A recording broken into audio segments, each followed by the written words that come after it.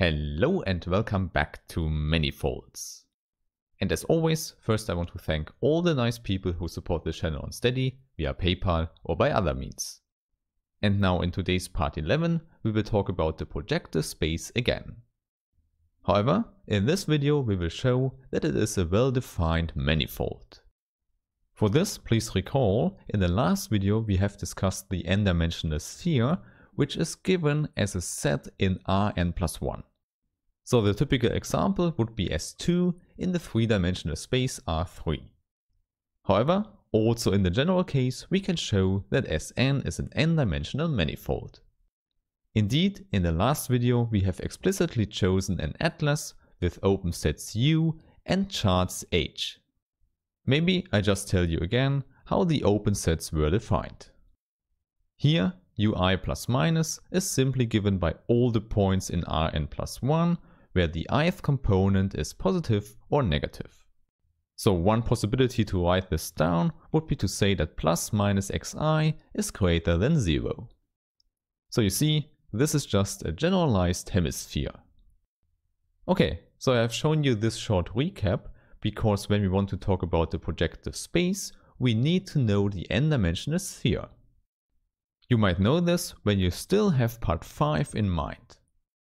There, we have learned that the projective space P and R is given by a quotient space with the quotient topology. More precisely, the equivalence relation was defined on the n-dimensional sphere. 2 points x and y are equivalent if they are at antipodes. In other words, this means that x is equal to minus y. Hence, this here is a well-defined equivalence relation and it gives us the projective space as a quotient space. Moreover, in this case you also know we have a canonical projection, which is also continuous. And usually we call this special map just Q. Here, please recall, it just maps the point x to its equivalence class. Okay, and now we are ready to define an atlas for P and R. As before for the sphere, we need to cover the whole topological space with open sets. Therefore, I want to define the set Vi. And this is given as the set of all points in P and R, so all equivalence classes, with the property that xi is not 0. Please note, by the definition of the equivalence class, this set is well defined. Please recall, an equivalence class just consists of 2 points. Okay, now when we have the set Vi, we can immediately look at the pre-image. Namely the pre-image under the map Q. Of course, this is not so complicated, it simply gives us all the points in Sn where the ith component is not 0. Hence, it's simply the union of Ui with the plus sign and Ui with the minus sign. For example, here we could have the northern hemisphere and the southern hemisphere. However, the first thing you should see is that this union of 2 open sets tells us that Vi is also an open set. We have this by the definition of the quotient topology. Moreover, we also see when I goes from 1 to n+1, then the whole space P and R is covered. Maybe we should visualize this in the case n is equal to 1. Then we can interpret the space P and R as the collection of all lines through the origin in the plane. In this case, V1 consists of all the lines with the exception of the line that goes through these 2 points. In addition, you see here on S1, the right hand side would be U1 plus and the left hand side U1 minus. Okay, so this is the first step. You see in the case n is equal to 1, we can cover P1R with V1 and V2. Of course, you should see for V2, the horizontal line is excluded. However, you know it's not enough to cover the whole space, we also need the charts H. So in our example here, we would need 2 charts H1 and H2. Therefore, I would suggest that we first look how we can define the charts in this case. More precisely, let's first define H1. Of course, this one has domain V1 and codomain V1 prime. Indeed, V1 prime should be an open subset in R1. Then this would show that the space P1R is a one-dimensional manifold. Okay, then the question for us here is, how can we define H1 such that we get a continuous map? And maybe you already have a good idea when you look at the lines in the plane here. Obviously, you know they have a well-defined slope. And moreover, a given slope uniquely determines a line. Hence, working with the slope seems to be a very good idea. So we only need to know how to calculate this slope when we have a point on the sphere. And when I say sphere, I mean the unit circle in the plane. So we have an x2 coordinate and an x1 coordinate. Therefore, the quotient should give us the slope. In other words, the change in the y direction x2 divided by the change in the x direction x1. An important thing to note here is this map is well defined because a sign change would cancel out. So indeed, what we get here is a well-defined continuous map. Moreover, as we have suggested before, the map should also be bijective. It makes sense, but it means that we are able to write down the inverse map. And if we can show that this inverse is also continuous, we have our homeomorphism.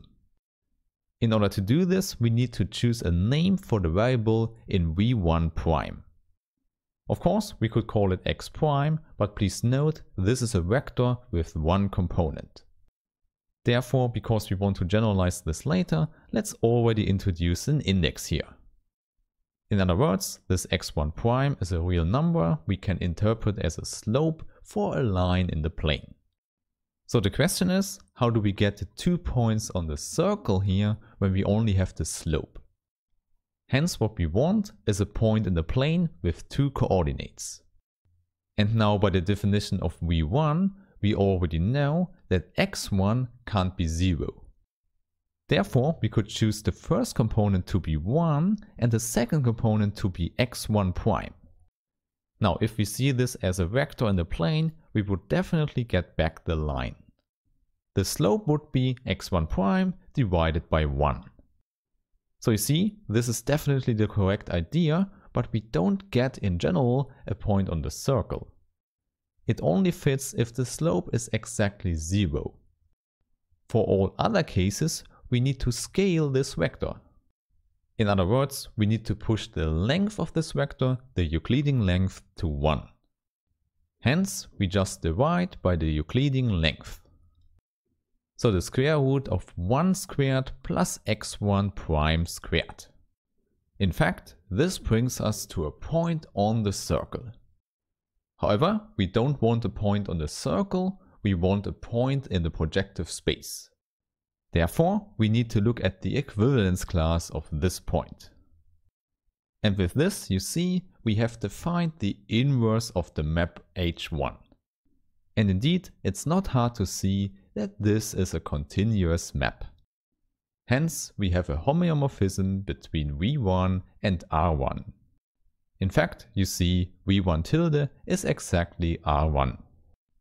Okay, and now in a similar way, we are able to define H2. Indeed, we just have to exchange the roles of x2 and x1. And then we see we also get a homeomorphism. In other words, this then shows that the projective space P1R is locally Euclidean. And in combination that we already know that the projective space is a Hausdorff space and also second countable, we have a one-dimensional manifold. So you see, this is our first abstract example of a manifold. Okay, and in the end, this was not so hard to show. Of course, now you could ask, how do we do this for the general case, so for P and R? And indeed, it turns out the idea is completely the same, we just have to add more components. Therefore, it might be sufficient that I tell you how HI is defined. Still, we know the domain of HI, it should be VI again. However, now the codomain VI prime should lie in Rn. Indeed, as before, we will see this is exactly Rn. More precisely, this means that hi sends an equivalence class to a vector with n components. However, the idea is exactly the same. We divide by the ith component. So first we have x1 divided by xi, then x2 divided by xi, and so on, until we reach x1 minus 1 divided by xi. And there we skip one component, so the next one should be xi plus 1 divided by xi. And then we just continue to the last position, which should be xn plus 1 divided by xi. Here, please don't forget, the vector x has n plus 1 components. However, now with this construction, the resulting vector is 1 in Rn. Okay, and now we should see this works for each I from 1 to n plus 1. And moreover, similarly to before, we can show that this is a homeomorphism. Of course, the inverse looks more complicated than before, but the idea is the same. We just put 1 to the ith position and then we scale it back to the sphere. And then, of course, our conclusion is that we have an n-dimensional manifold. So this is what you can remember. The projective space is an example of an abstract manifold. Okay, I think that's good enough for examples now. In the next video, we will see how we can add properties like differentiability to abstract manifolds. Therefore, I hope that I see you there and have a nice day. Bye.